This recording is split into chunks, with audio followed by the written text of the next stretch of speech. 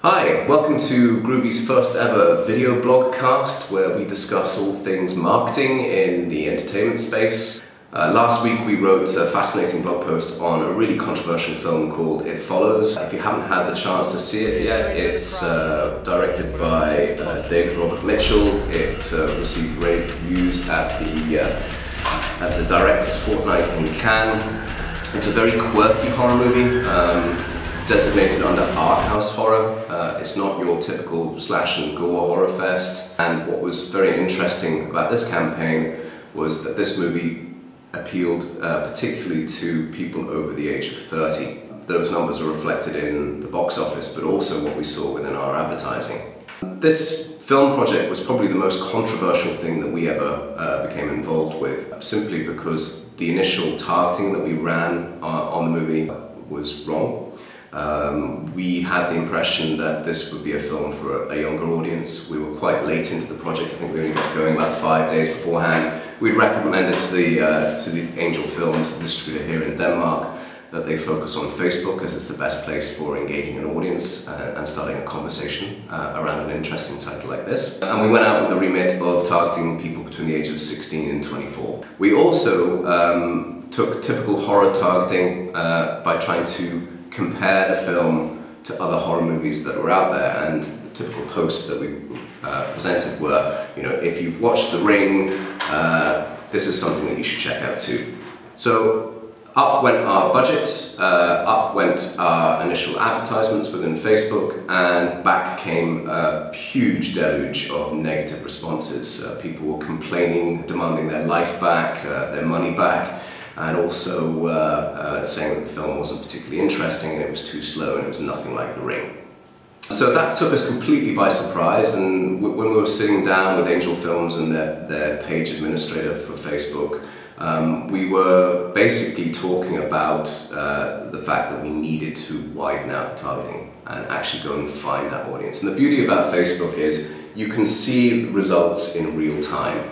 If you're ever tracking a Facebook campaign, the best way to measure if you've hit the right audience is when your cost per click or cost per impression start to massively decrease and your engagement rates on the posts that you're promoting increase. So we widened out the target groups, focused on a broader range of demographics, broader range of interests, and what we found was that most of the audience that were responding well to the advertisements that we were putting out were over the age of 30 and men.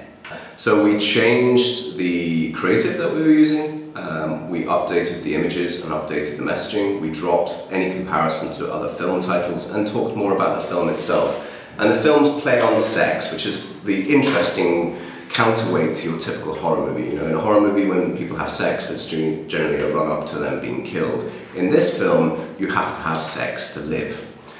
So what we found was that cost per impression, engagement and interaction and clicks all dropped by about 75% when we moved into this older demographic. That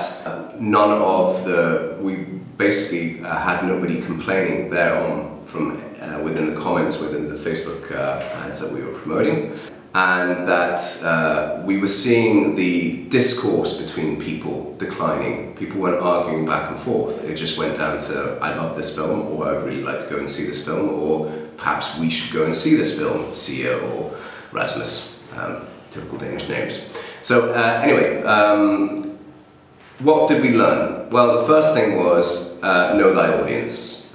We went in with the wrong assumptions for this film. We very quickly learnt that, corrected it, and broadened out the targeting that we were doing on the advertising, which allowed us to discover who the real audience was for this film. We then adjusted our messaging and all the creative that we were using for that audience based on the response data that we were seeing. And so we maybe started out with 30 ads at the beginning of the campaign when we were doing the testing. We probably ended up with maybe 2 or 3 ads by the time we came down to actually running the final part of the campaign where we saw these good numbers. All these numbers are broken down within the blog post that we wrote about this, so you can take an in-depth view of that.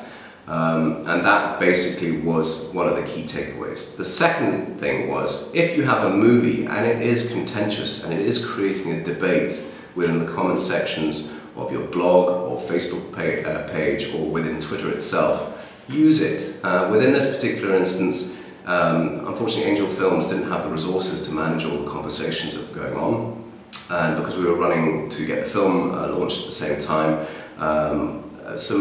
if we were to run this again, we would probably put more effort into the page administration.